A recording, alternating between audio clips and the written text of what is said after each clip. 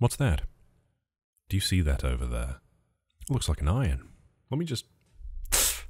Ooh, that's cold. Perfect.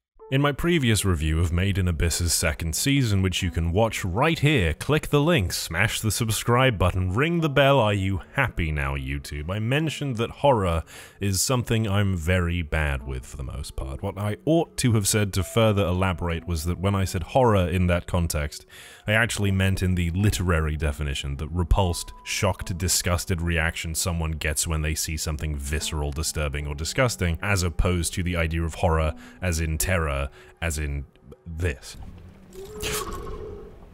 That's you. Fuck me, okay, well.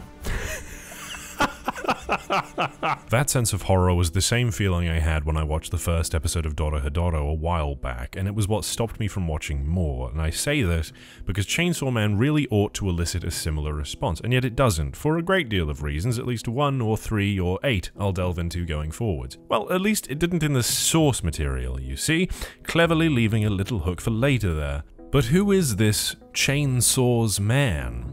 You know, that's a very good question. I've been wondering that myself. That said, I would warrant we've all at least heard the name, eye-catching in its simplicity as it is. But just to cover all the bases and inflate my word count, Chainsaw Man is...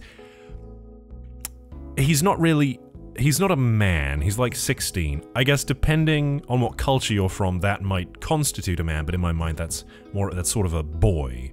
And they're not really his chainsaws, so it's really all just a bunch of nonsense, frankly.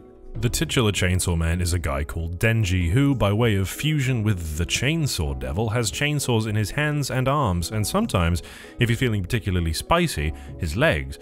He's like a superhero by way of Cinco, effectively. He accepts an invitation from Makima, a pretty lady wearing tight pants, who also happens to be the head of an anti-devil government arm, to chop up devils for the benefit of society, with the ultimate goal of laying his hands upon the vessel of the hopes and dreams of humankind.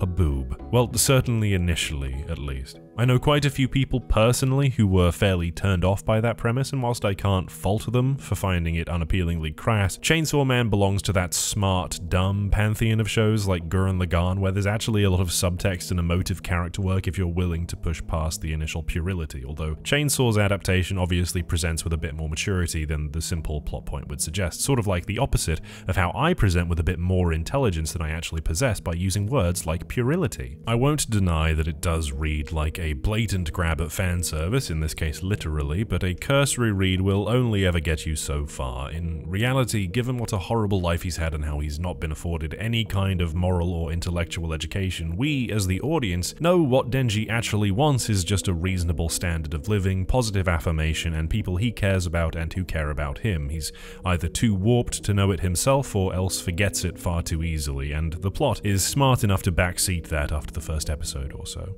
I think if I were forced to categorize Chainsaw Man, possibly at gunpoint in some sort of karmic repayment for all the rubbish I've canted onto the internet, I'd call it a Bildungsroman. Although Denji doesn't really come of age in the traditional sense, he hardly even self-actualizes, really. If it's a coming-of-age story, he barely makes it past preteen by the end of season 1. He doesn't grow up, he doesn't really even become a better person, he just loses some naivete and starts to understand what it is he really wants, and it takes a long time and a lot of carnage to get there. He also chops up some devils with his chainsaws from time to time, and so we have the kind of push and pull of the narrative. Denji's simplistic, almost animalistic nature is juxtaposed to characters that represent what he could be on multiple ends of the spectrum, through Power and Aki, his co-workers and roommates, and ultimately, what blossoms is a story that, like the late Miss Fisher said, is about family, and that's what's so powerful about it. A very strange, dysfunctional family, I admit, but still, at this point you'd have a harder time finding a non-dysfunctional found family, and yes, I did enjoy Spy X Family, thank you for asking.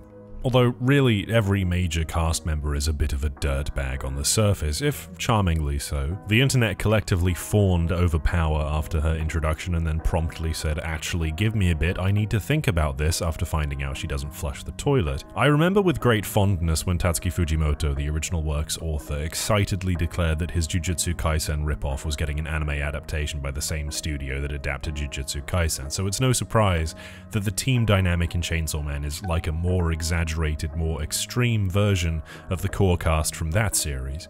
over-the-top, hot-headed protagonist with a bit of devil in him, crass, strong, violent junior, cool, calm, put-upon senior, you know the drill. The biggest difference between the two series is in how much more extreme the characters are in Chainsaw Man, and the same can be said for basically every aspect of the plot. Expansion of scale and deepening of stakes is practically its main forte, alongside gratuitous violence and very cinematic animation. Speaking of cinematicism, back in university I took a couple of courses on screenwriting, and in one of the early seminars the professor stressed the importance of what they called a log line, the plot summarized in 2 sentences or less.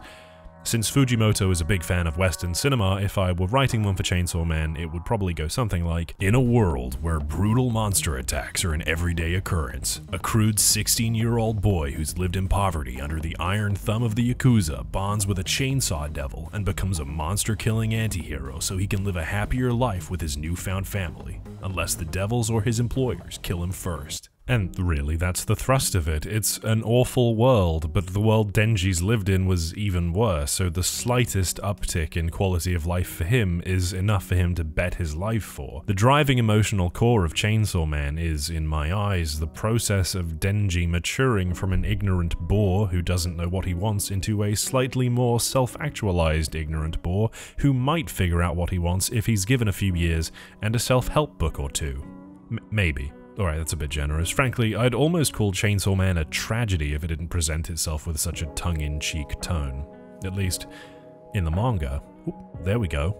That's that tripwire from earlier. Before I start talking about this, allow me to reaffirm, and I can't say this readily enough, I think Chainsaw Man, in both its anime and its manga form, is very good. It's genuinely a really entertaining series, and Fujimoto's affection for cinematics and cinema in general bleeds through the adaptation in a way unfeasible in the still images of the manga. Camera angles, sound design, editing, the way things move through the frame, it's all very filmic, impressive, and well executed. The opening being a pastiche of various iconic moments in popular Hollywood and beyond has become common knowledge even, and I don't doubt Fujimoto had a major hand in that, so rather than belaboring the point with further waffling, I'll simply say this. Chainsaw Man the animation feels to me a very different beast to Chainsaw Man the manga, and I think that's owing largely to how much harder it is to convey tone in manga than it is in anime. When in one panel there's nothing and then in the other there's a shocking burst of sudden gratuitous violence, it's very much on the reader to figure out how they want to interpret that. Is the sudden cacophony of violence funny or shocking or what have you? Context gets you to the halfway point, but the reader is going to have to make a tonal inference sooner or later. In the anime they have a lot more work to do, and as a result I think that perturbed viewers who expected something a bit more, to use a stupid pun, comic, or at least off the wall, like Dorohedoro or perhaps Vans footwear. To be clear, this was not my read of the entire manga. Where one prominent character death read as intentionally downplayed to me, another one much later on in the series did hit me as being very tragic, so it isn't black and white. I've said time and again, I'm a huge sucker for incidental music, especially in anime where I feel like it's given a bit more weight than it is normally. Kensuke Ushio's score for Chainsaw Man has a few very notable standouts. One in particular, entitled Sweet Dreams, is tremendously emotive and contributes a shockingly poignant tone to the scenes in which it's used, which means it directs the way scenes feel in ways that they have more gravitas. Based on his work on A Silent Voice, perhaps that was to be expected, but the aforementioned death scene hit far harder by the emotiveness of the voice acting and the score that punctuated the moment, and obviously that's just something that's going to happen when you turn a few panels on a few pages into a multiple minutes long sequence of animation. It's inevitable. It highlights the tragic elements that felt more seemingly intentionally dulled in the manga, and whilst this is perhaps the most subjective hinge I've based a review on to date, I do feel like the show somehow hits a, forgive me for the obvious absurdity, grounded tone to it than the manga did, even more so than something like Made in Abyss, although I readily admit that I read the manga for Made in Abyss after watching the show, so that's a very biased example. In the manga, the goings-on felt absurdly over the top. Denji's mistreatment at the hands of the Yakuza felt darkly comical almost when he calmly lists off all the organs he's donated to pay for the debts he's accrued. It's so absurdly bleak that it struck me as being almost a joke in and of itself. The show, however, treats his plight with a lot more gravity, and what once struck me as a joke becomes substantially more tragic and disturbing, but by the same token, the subsequent moment when he becomes Thumbs Chainsaw Man felt a lot more triumphant and exciting as a result, but again, these are not bad things, even if the tones are different. The anime stands on its own merits and then some. As I've said before, it's a very well animated thing. I know a lot of people have a knee-jerk response to CG when they see it, and that's not entirely unwarranted. It's a cost-saving measure, and oftentimes it's very poorly composited into the scene. I don't think that was the case with much of the CG use in CSM, and obviously chainsaws have a lot of moving parts, so it's understandable that that decision was made. It's composited well enough, and some of the action scenes that use it are genuinely kinetic and exciting to watch, so I would say it's a worthwhile trade-off. Chainsaw Man is a very cynical, almost comically bleak story where life is taken cheaply, suddenly, and indifferently, but there's a genuine emotion